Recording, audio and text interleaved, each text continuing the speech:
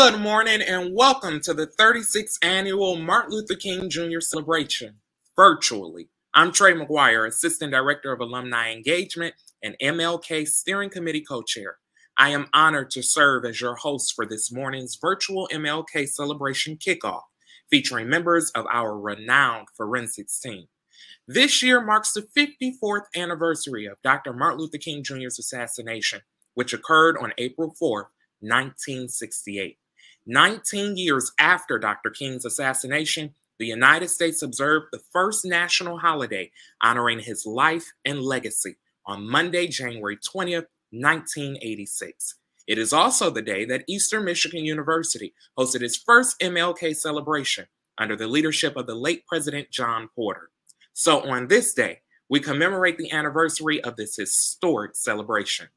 Our 2022 MLK celebration theme of Rising Up for Justice captures the essence of the ongoing nature of our work and underscores the need to continue to address social injustices in an honest and thought-provoking way. Without further ado, please give a virtual welcome to our first performance by Cedric Charles. Cedric is a sophomore from Palm Beach, Florida, majoring in political science. He currently serves as the Speaker of the Senate for EMU Student Government, a writer for Eastern Echo, a member of the Honors College, and a member of the Black Honors Student Organization. Cedric will be performing a collection of literature focused on reclaiming water in the Black community. Please welcome Cedric Charles.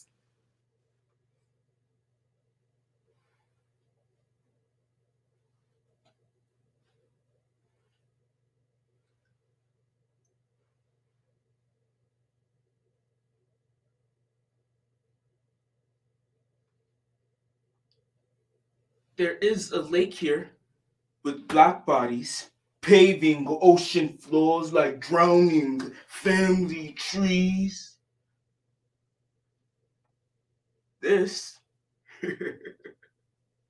is why they say waves taste like tears.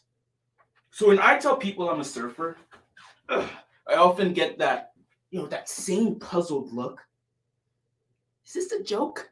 I mean, to some ears, this must sound like a devout atheist or unbiased opinion, but this is no oxymoron. Guess some people don't know this, but Black people are a water people. You could say we were born on the ocean, but the elders, they forbid us from going in too deep to giggle, to splash in the water. Forbid us from riding the wave for fear that we would be a mass of blackness to be swept by the tide and never to return. And so I had always avoided that bridge.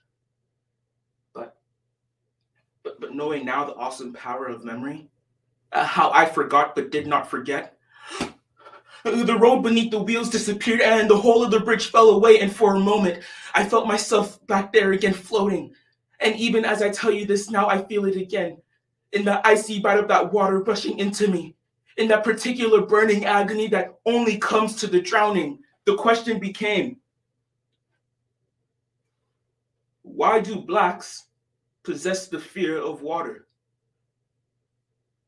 I heard during slave time, they leaped with crazy laughter to the waiting sharks, sang as they went under, drowning.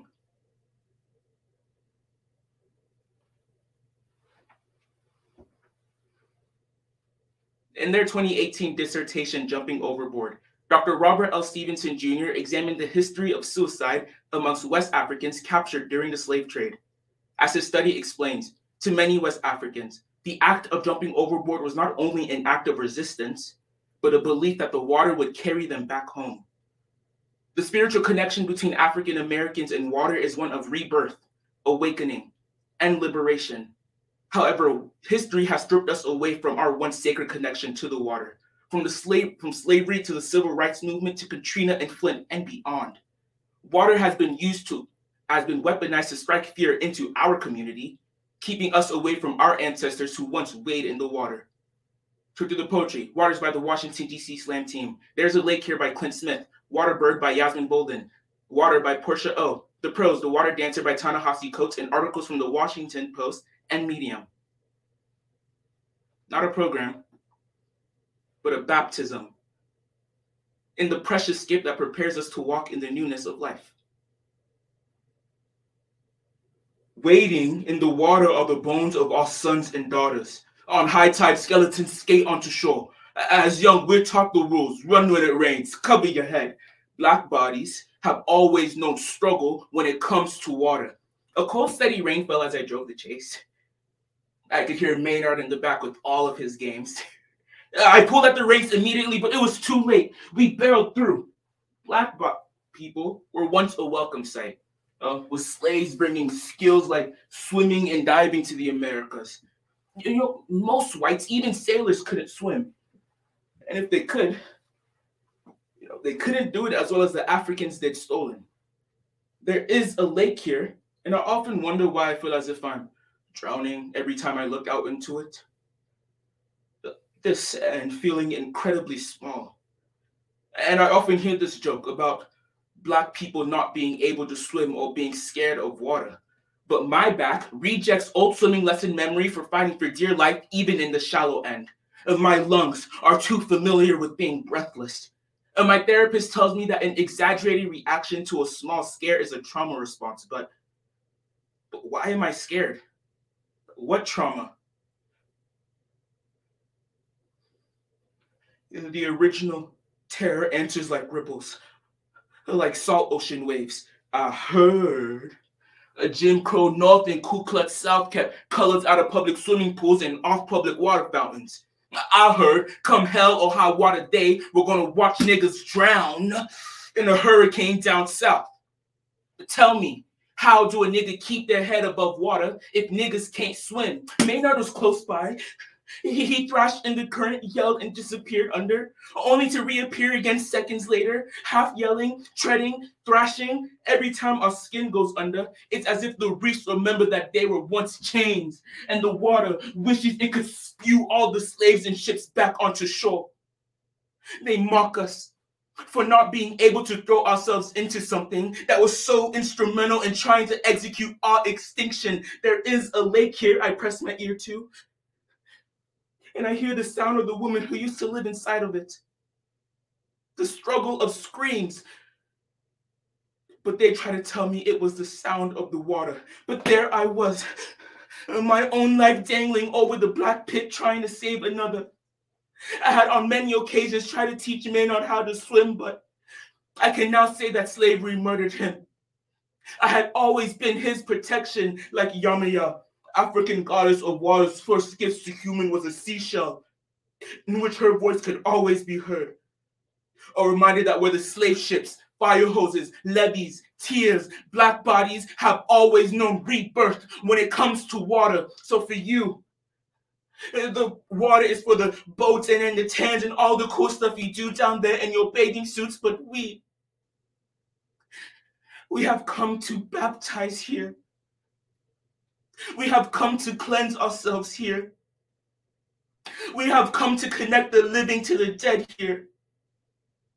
All respect for water is what you have termed as fear, but for the spiritual among us, I can now see why there is so much belief in this water.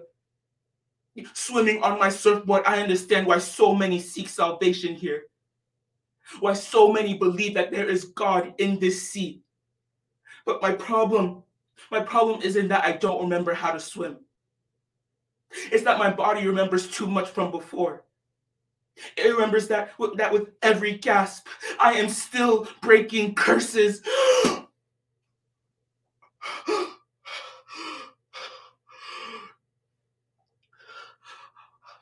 I felt my limbs submit as I went under. There was no straining for breath, no burning agony. And even as I tell you this now, I feel myself floating into something else. And no, the water is not that which comes from a storm. And no, this is not that which kills us, but there is peace in that blue light. And more peace than sleep itself, and more than that, there was freedom. And I now know that the elders had not lied. when they said that there was a home place of our own, a life beyond where there are children swimming, splashing in the water as the droplets ricochet between them. No, the droplets do not hurt. They simply roll down the side of the boy's cheek, and no, this water is not that which comes from a storm. He is laughing.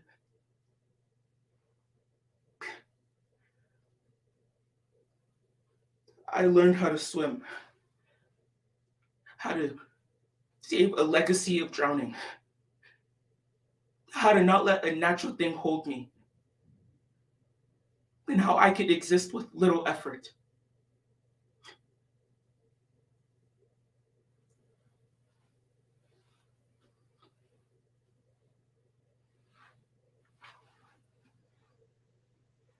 What a moving performance. Our next performer is Louise Ngwam. Louise is a freshman from Jackson, Ohio, studying political science and philosophy. Louise is a member of the Honors College and a member of the Black Honors Student Organization. She will be performing a collection of poetry focused on the silencing of Black women's trauma. Please give a warm welcome to Louise Ngwam.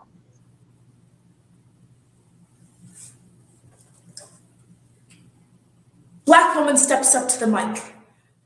Black woman can feel the poem gestating from deep within her belly and the eloquent seeps loud from her voice, but Black woman cannot push the poem from her lips for fear that the crowd will call her poem ugly, its cries unworthy of being heard, or even worse, they will try to kill it.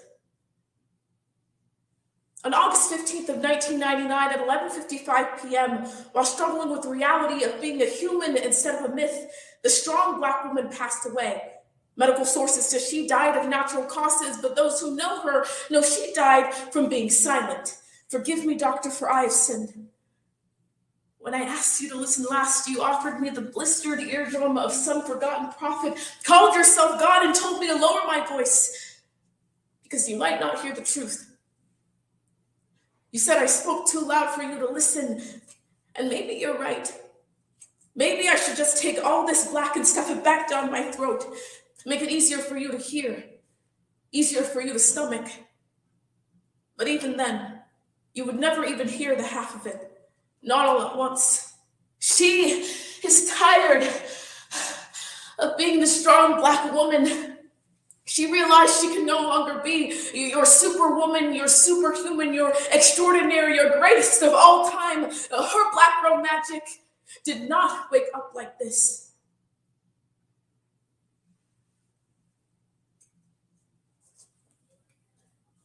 Me Too founder Tarana Burke told NPR on September 21st of 2021 that Black women's trauma has a history of being ignored, a fact of which Simone Biles was well aware of when she told First in Penn. As the only survivor of Nassar's abuse still competing, she felt that if she didn't remain active in the sport, the issue and her story, along with countless of other Black women's, would be brushed aside. Our culture's disregard for Black women's trauma stems from the fantasy of the superhuman, strong Black woman. Essentially, what faced Simone Biles was the perfect storm of misogynoir and myths, creating perceptions, creating stereotypes, creating expectations that all came crushing down on her. Simone's story reminds us that we don't afford the opportunity for Black women to be infallible human beings. Through the poetry, Forgive Me, Doctor by Dua Sela. She's Tired of Being the Strong Black Woman by Lady Mataka. The Strong Black Woman is Dead by Shamika Thomas. Black Woman Steps Up to the Mic by Icon. Black Girl Magic by Lamont Lilly. And Choose Your Fighter by Jay Nichelle. A program. Black women are not protected from their abusers or our expectations. I left school unprepared to wrestle with a world that would gladly stop me out with half a chance. A world that would pull my hair, steal my Lunchable, and tell the principal I started it. A world that convinced me I was never good enough, or I was never working hard enough. And Black woman steps up to the mic, prays that she gets it right, realizes that her voice is made the only darkness in a sea full of white. She prays telling her own story will be stronger than the men who try to do it for her. She is tired. She's burnt out. She's tired of structural racism. Burdens of generations of high blood pressure are literally killing her. Having to be strong for everyone and everything is exhausting her. Some days she can't sleep. Some nights she can't dream. Why does she always have to be so strong? Why can't she practice being soft? I can hear the voices that go off the chamber of the hollow oak tree. Their histories gutted out, their bodies now a casket from my half-grown consciousness. Oh, doctor, I feel as though you're the type that likes to keep Black bodies contained. You like to muffle our screaming, muffle our history. The last time I confessed to you, you thanked me for bearing such familiar fruit. You know, the kind that always dangled off a branch too high for me to reach. On my worst days, I believed the world would have told me I was not strong enough.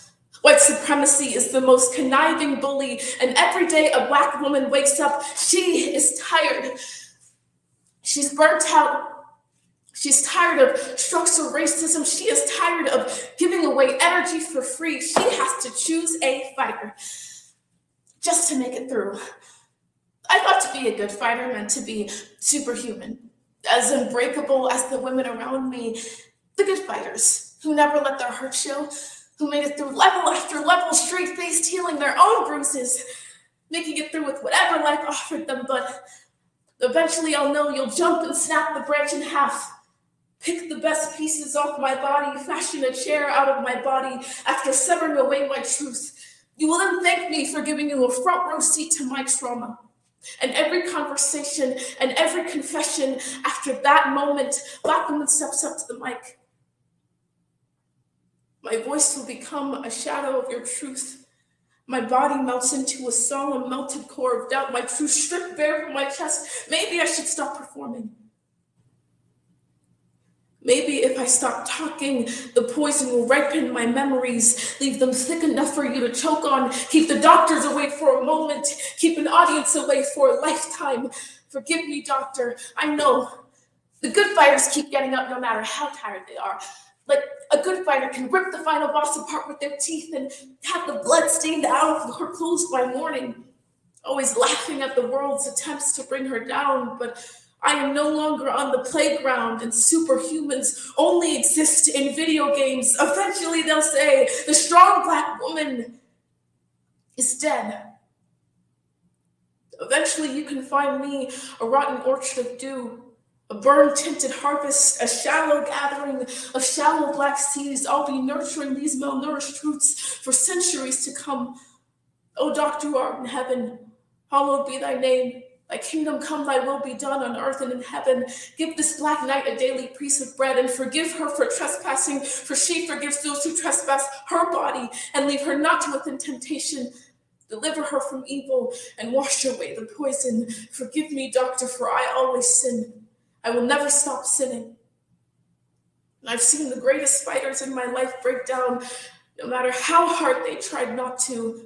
And I believed another lie. Black woman steps up to the mic. Black women, I am tired for you.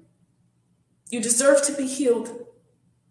You deserve places where you are centered and not concealed. You deserve to dance and laugh from your soul. You deserve to move through this world unapologetically bold.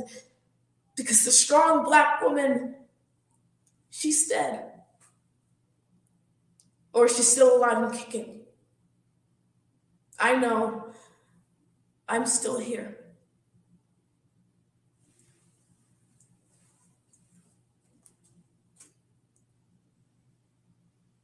Absolutely incredible. If you are watching right now and you are moved by these student performances, please drop some green hearts in the comments. We are not done yet. Up next is Anne Dominique Cruz. Anne is from Canton, Michigan. She is a junior and her major is international business. She is a member of Kappa Milia. Anne will be performing a prose interpretation by Teresa Melbach, The Dream Lords, a performance exploring the consequences of systematic injustice. Please welcome Anne Dominique Cruz.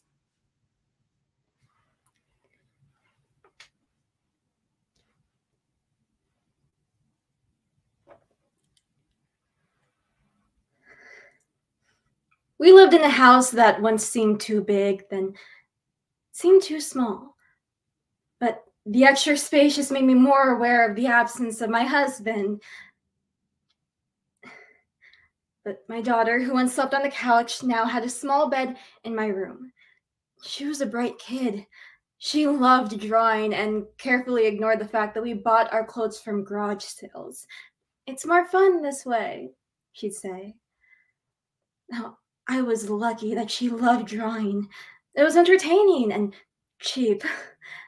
"I'm going to be an architect when I grow up," she'd tell me, showing off her latest artwork.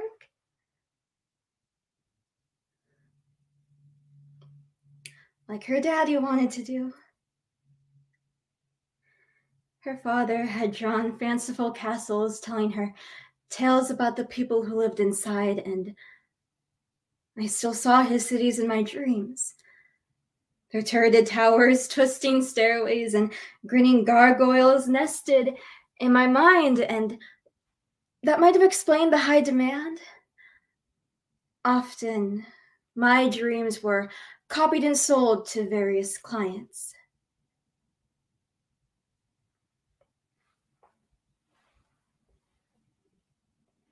The US has long advertised the mythology of the American dream. If we work hard, we'll be successful. However, the Washington Post of January 14th, 2020 rejects this capitalistic romanticization, claiming that today, it is far too easy for the 1% to exploit the optimistic working class as they pursue this myth. As a result, while the US has the reputation of making dreams come true, they neglect the health, well-being, and livelihood of their working class. In this fictional world where even dreams become work, we are forced to acknowledge its parallels with the twisted pursuit of the American dream. The Dream Lords by Teresa Milbrot. I entered the dreaming industry easily enough. I was chatting with the wife of one of the Dream Lords. She was a regular at the salon where I worked, and she loved the delicate little polka dots and flowers and other patterns I painted on her nails. And she told me, "Oh, it's easy money, dear. All you do is go to work and go to sleep." But like anything that anyone claims is easy, it was the hardest job of my life. The problem was, I was good at it. An effective and prolific dreamer, and sometimes I dreamed I was being chased by furries, monsters, with the heads of women and bodies of huge black birds, and the castle was my refuge. Now, I wanted to send my daughter to an art school where she could focus on her art, but that was part of the Dream Lord's business plan. Find employees when they're young and wring their brains dry of color. But I made a good wage. Like a really good wage, and the working conditions were nice. The rooms had 20 beds, all which smelled of lavender, and the Dream Lords hired gourmet chefs to prepare all of our meals. But it was one of the tiny perks to maintain the illusion that our bosses cared. Now, dream sleep, however, was far from restful. The scanners would invade your head, recording full-length dreams as well as scraps of ideas and images, and I came home with buzzing headaches, my mind full of after images. Oh, the people and things from your dreams infiltrating your waking hours. But dreamers rarely left the profession. I mean, we need the paycheck. But weaning yourself off of those dream enhancement drugs was apparently awful. Anyone who'd been off of work for more than 4 days told you it was better to go in and dream half dead than try to cope without the drugs. So 6 months after I started dream work, I started having after images of my husband. "You need to think about your vision," he said. "And your visions." Now I have. But I wasn't going to quit my job. Now, since birth, I'd been legally blind without my glasses, and my prescription was the sort that gave everyone else headaches, but Ever since I started dreaming, my world had grown hazier. Some sacrifices aren't worth it, he'd say, but he didn't have to worry about paying off the mortgage or utilities or buying food. At least not anymore. Now the Dream Lords, they wanted bad dreams as well as good ones, and our bosses explained that some people had nightmare fetishes, but either way. My most prominent nightmare was of my husband getting crushed under wooden beams at a construction site. I always thought I could save him if I just got there soon enough so I'd wake up panting. And my husband would be beside me in bed and he'd say, "Oh, the bad one again," as he tucked a piece of hair behind my ear. I couldn't feel him, but that didn't stop him from holding me. But other times, most times when I woke up, I'd wake up alone. It took forever to find real sleep again. And I knew I looked terrible. I came home to gargoyles, ransacking my kitchen, and I just wanted the impossible.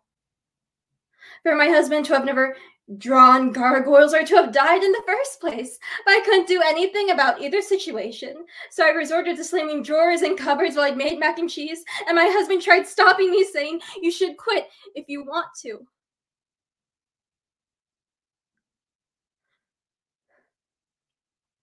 But if I quit, we'd lose our second-hand shirts.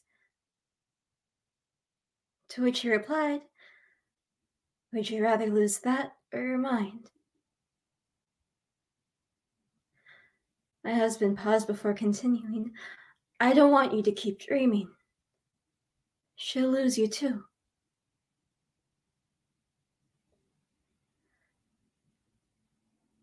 My hazy pictured a daughter glance from him to me. My filmy turned to ghost right before my eyes. I suppose it's time to get back to work. I imagine the Dream Lord's wife in her cavernous house.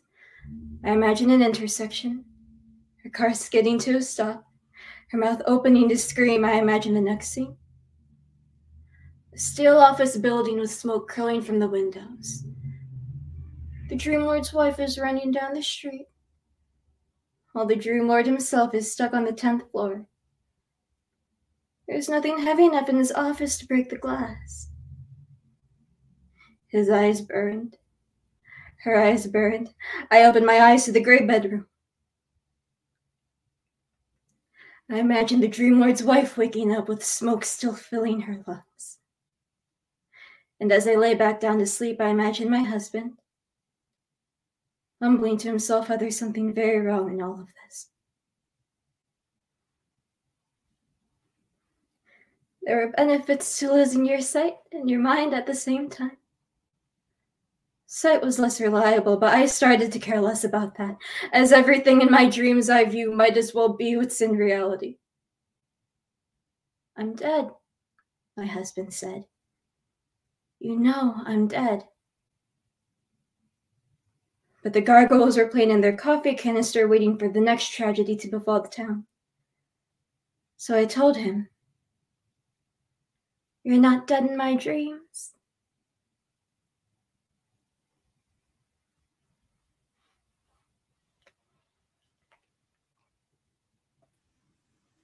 And Dominique Cruz. Let's give another virtual round of applause for Anne and our other student performers down in the comments. Drop those green hearts.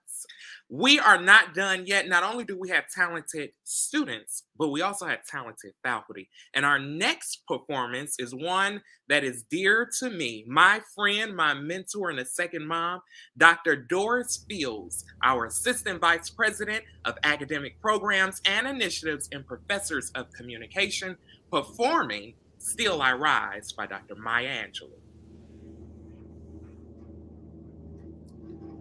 You may write me down in history with your bitter, twisted lies.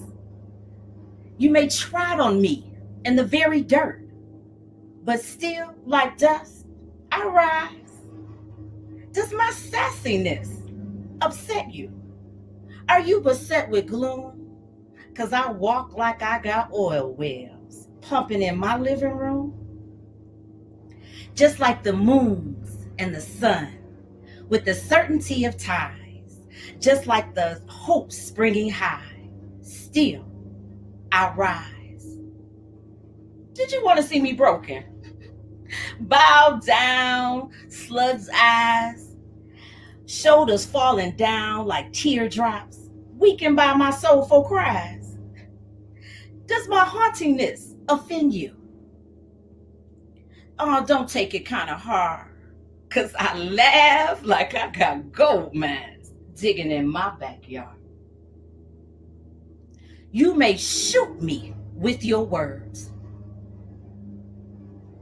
You may cut me with your eyes. You may kill me with your hatefulness. But still, like air, I rise.